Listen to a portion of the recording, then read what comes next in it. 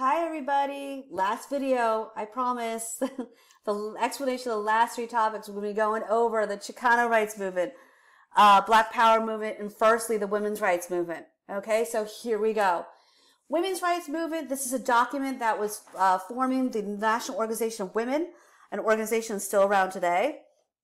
To give you a little background on the National Organization of Women, it was formed in 1966 and it was inspired by the passage of the Civil Rights Act of 1964. Founding members now include Dr. Pauli Murray and Betty Friedan. Murray was a Yale law professor and also a member of the President's Committee on the Status of Women. Friedan, very famous feminist, noted for her 1963 book, The Feminine Mystique.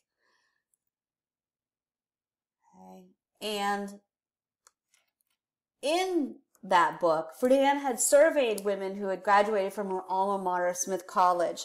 And in surveying these women, she found out that not all the women were fulfilled housewives as society was led to believe. She found that most housewives were actually looking for more a career, what have you. So she published her findings in The Feminine Mystique, which is a groundbreaking piece of work. One of the findings in her book is that most stay-at-home moms' wives take longer with their household chores than women who work outside the home. I found that interesting when I read the book. I'm a very active person.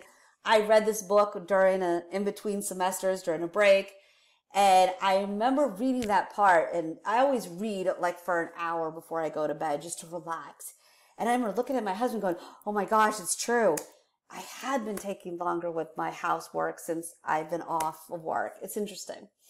Main flaw with the Feminine Mystique, though, is the fact that it was mainly geared towards white middle-class women, so keep that in mind.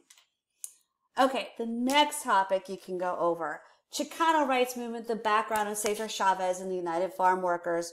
United Farm Workers is still an organization around today. Cesar Chavez was born in Yuma, Arizona in 1927. He fought for Latino American rights. He learned about injustice early in life because his father was swindled out of land that they had been living on by unscrupulous whites. His family moved to California where he was banned from speaking Spanish in school and experienced extreme prejudice. After he finished 8th grade, he became a migrant farm worker to support his family after his father was hurt in an accident. And Cesar Chavez basically dedicated his life to fighting for rights for migrant workers. 1962, Chavez, along with Dolores Huerta, formed the United Farm Workers. And like I said, it's an organization still around today. The main purpose, again, is to fight for the rights of migrant farm workers. UFW went on strike to protest treatment of migrants by California table grape and lettuce growers. 1968, Chavez engaged in a 25-day hunger strike, which was amazing. During the strike, he was visited by Senator Robert F. Kennedy in a show of support. There's famous pictures of that, in fact. Okay, last topic I will be going over is the Black Power movement.